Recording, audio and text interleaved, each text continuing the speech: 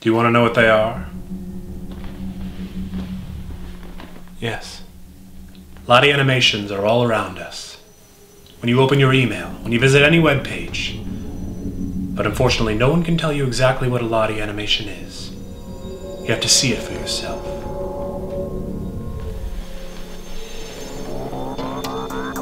Take the blue pill, and the video ends. You'll never get to know the true power of Lottie animations with Webflow. Aren't those just empty? Take the red pill, and you stay in Wonderland, and I show you just how deep the rabbit hole goes.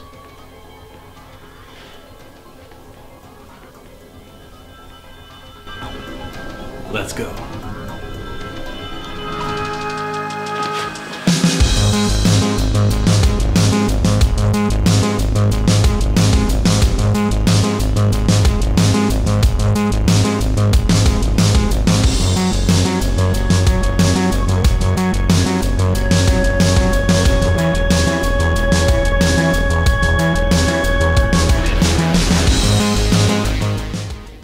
Have you ever wanted to incorporate a cool animated graphic into your website? Maybe you wanted something flashy and eye-catching for a hero section, or maybe you just wanted a simple animation for a menu icon. Well, Lottie Files are a great way to do this and bring some life to your site. A Lottie is a JSON-based file format that you can use anywhere as easily as a static asset, especially in Webflow. You can just drag it and drop it into whatever project you're working on. They are small files that work on any device, and they scale up and down nicely because they're made of vector graphics, so no pixelation there. And they're super flexible, and if you want to create your own, you can even go to something like Adobe After Effects and export it as a JSON file and use it in the exact same way. So where do you get Lottie Files? Well, you can head over to lottiefiles.com, and they have a bunch of little animations for free. These are great for little touches or menu animations you may be thinking of using. If you have a higher budget or maybe something like a bigger professional corporate website, you can head over to Shape.so. This is another great resource that has full animated illustrations that can really look great. These require a paid account to access, but even if you do just make a free account, they actually have a lot of great little icons you can use, so if you want to download that plan, definitely useful as well. And what's great about Lottie Files is that they are recognized by a lot of different devices now, so you can use them on iOS, Android, different browsers, a lot of flexibility there. So today I'll show you how I built out a few of these matrix-themed Lottie animations, so let's dive right in. So here's the finished product here. I'm just going to show you the little menu icon first. So you'll see on smaller devices, my little hamburger menu is actually a Lottie animation. So it's got this 3 little lines, kind of matrix-like, and when you click open it, it turns into an X, so it signifies that it can be closed. So let's jump into our unfinished product here. So let's go to the nav bar, and this is the nav bar component that just comes in Webflow itself. It has this little menu icon on smaller screens. So I'll just click and get rid of this icon that comes by default, delete that, and make sure we're still in that menu. And we're going to press Command K to add a new element, and we're just going to add a Lottie animation. It's an element in Webflow, it recognizes this, and then you just replace the Lottie file. I have this one here, which is that menu and the X, and that's just a Lottie JSON file I downloaded from lottiefiles.com and just put it there as one of my assets. So in here you'll see there's some settings that are available to you. You can have the built-in duration play, or you can make it slower or faster if you want it to adjust accordingly. You can also have it loop through if you want it to just keep repeating itself and then loop through the animation over and over. We're going to do that later with our hero section, but not for this one. You can also have it play in reverse if you want. And then down here, there are 2 different options here. One is SVG and one is a canvas. So SVG might be a little slower sometimes to load, but it's a little more flexible with changing dimensions and expanding beyond its natural size. Canvas, on the other hand, might be more performant, but scaling your animation size might lead to some resolution issues and won't be perfect sometimes. Most of the time, you're okay sticking with SVG, which is the default there. Great, so our animation is in place where we want it to be. So next thing, I'm just going to change the size of it. I'll make it 50 pixels, so it's just a little smaller. And then if I go to the settings of the menu, I can show it in its open state. And then there's the drop down, as we know. So when somebody clicks on this, Webflow already has it programmed, so it's going to open. But we want to change the animation. So if I go to interactions, go here, so mouse click, I want something to happen. I'm going to start my own new animation here. So I'm going to hit plus, and I'll just name this menu open. So this is happening when someone clicks on the menu, but in here is what you put as your target. So what we're targeting is our Lottie animation. And by clicking plus, I can either affect its size, scale, rotation, all this, but down here you'll see Lottie is an option. So I'm going to click Lottie. So you can think of this as like a little movie. So from 0 to 100 would be like the frames of the Lottie animation. So as you go from 0 to 100, think of each frame adding, and it's almost like a flip book. So it's playing each of those frames. At the beginning of our click, which is this first one here, we're going to have set the initial state to 0 because we don't want it to start playing at all yet. So it'll start from the 0 point, and then by the end of this click, I want the Lottie, we're targeting the same thing, to go to 50%. Makes sense, right? Because it's halfway through the animation. And look, now it's an X. You'll see that it looks just like we want, because at this point the menu will be open. The user clicked it, so the Lottie goes to 50%. I can also target both of these. I can change the duration if I want it to be a little faster or slower. I can also set some ease in properties. So when I click play, you'll see that it warps into that X right there. Beautiful. I'm going to save this. And now on the second click, I'm going to add a new action. So start another animation.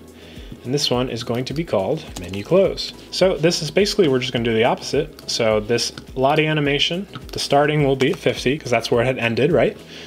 And then when I click end, it's going to go back down to 0. I'm going to preview this and show you what happens here. So if I click plus, great, turns into the X. When I click it again, see that it's a little slow, it's a little delayed.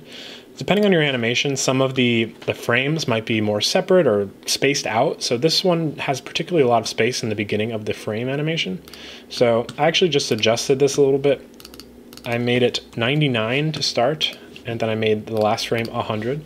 So it's basically going from 99 to 100. And for whatever reason, when I preview it now, it's just a little quicker and looks more like a natural reaction there. But play around with your animation. Each Lottie file might be different, but you can always adjust the speed and the frame rates to make sure that it looks the way you want. That's how you incorporate a little Lottie animation to a menu icon. And you can do this for buttons, for different divs. You can really target anything you want and just put a Lottie animation in there. The next Lottie animation we'll look at is the one in the hero section, and that is this kind of reflected, pulsing electronic field here. So this is just one Lottie file, and it is on a loop, so it just plays over and over again. So in the middle, all I have is an image here. It's the Matrix logo and it's positioned absolute. So it lives in the center, and so that the Lottie afterwards can live on top of it a little bit, because I want it to kind of bleed on top of it to give it that layered effect. So to make that happen in absolute positioning, I just made the hero section positioned relative. In my hero section, press Command K again, add another Lottie, replace this sequence, and I'm going to use this one here. So you'll see that it is the little matrix bars bleeding in, and you'll see how it's over the lettering. It's because by default it has static positioning, so that's fine, that's what we want. And really I don't have to change too much. It already sizes nicely how I want it. The only thing I want to happen when I preview this, you'll see it plays, and then it stops. So we obviously want this to keep going. So to move that, remember, just go to the settings of our Lottie, and I'm going to click loop. So now it'll play perpetually just on a loop, so the kind of electricity and the power is going to keep surging through and through. Gives it a nice effect. And that's the Lottie and the hero. Pretty simple. All I did was add it as an element, and it kind of takes care of the rest itself. And the last section I want to look at is the Lottie pill section down here. So when the user clicks on these buttons, if they choose red, the Lottie animation will play through to the red side, and if they click blue, it'll go back. So this is actually a Lottie file right here, and the animation is just this ball bouncing back and forth.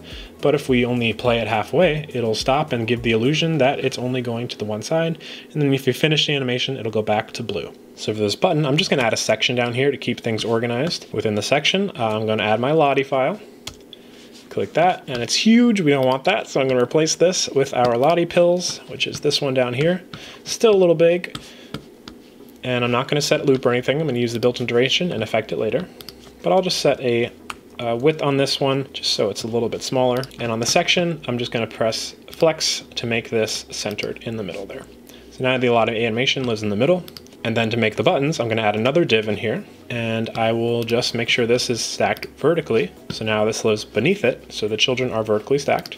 And in the div, I will add a button. I will add another button, because we're going to have a red and a blue button. And I'll just go ahead and style these really quick. Perfect. So I just went ahead, add a little gradient background to this, change the text, and a little hover effect so it brightens the opacity when the user hovers over it. So when I preview this, you'll see this is the pill animation. It just bounces back and forth once and then stops. I could also put it on that loop, and it would just keep bouncing back and forth. I mean, kind of looks cool, but that's still not the effect we want. We want the Lottie animation to be triggered by these button clicks. So let's go back. I'm going to stop this loop. So when someone clicks on the blue pill, let's add an element trigger. This is going to be a click. So on the click, let's do start an animation, a new animation. This will be called choose blue. So really all we want to happen is have this blue dot be on the left side. So it's already starting there, but say the user had already chose the red version, it's on the right. So all we need to do is set the Lottie's frame position to 0. So I'll target the Lottie, I'll add Lottie here, and now I'll just go down here and I'll change its position to 0. So that way, if it's over there, this will become the new value. It'll just bounce right back to 0 because we want it on the left side for the blue. That's all we have to do there. I can just make this ease in if I want. I'll click save. And now for the pill button, the red one, all I have to do is do the same thing, mouse click. On first click, I'm going to add an animation. This one will be called choose red. And again, we'll target the Lottie. Click Lottie here. So when somebody clicks red, we want the initial state to be on 0, right? Because it's going to be on the blue side. And then by the end of it, after the click, the Lottie will be 50% through the animation. And there you see it bounces to the red side. Because the animation, think of it as the first frame being on the blue side, halfway through it's bouncing on the red, and then by the 100% it goes all the way back to blue. So if we just stop it at the 50% mark, it'll give the illusion like it's just being drawn here, and then it'll wait. So I'll save this, and now when I preview this, click the red, and you'll see it bounces and stops because it only goes 50%. And then when I click blue, all we had set there was return to 0, which is the first frame of the Lottie animation. So that just means it's on the blue side. And there we go. So each time you click back and forth, you can trigger the Lottie animation from happening. So imagine the power of this if you have things that are based on scroll interactions, you can have while scrolling in view. There's so many different options here. You can do mouse hover, you can have things move in accordance to where your mouse is. And this is a really simple back and forth ball jumping. This is just a pulsing sort of electronic grid, but there are fully intricate flowers and shapes moving and corporate sort of Lottie animations. So there's a lot of flexibility with this. So have fun. So those are just a few ways you can incorporate Lottie files into your project. Use them wisely though. Sometimes if you add too many to a page, things can get a little bit slow or laggy. So just remember that. And also remember that, Webflow is here. It's all around us, even now in this very room. So if you still have any reservations about using Lottie animations, let it all go. The fear, the doubt, the disbelief, free your mind, because I can only show you the door, but you're the one who has to walk through it.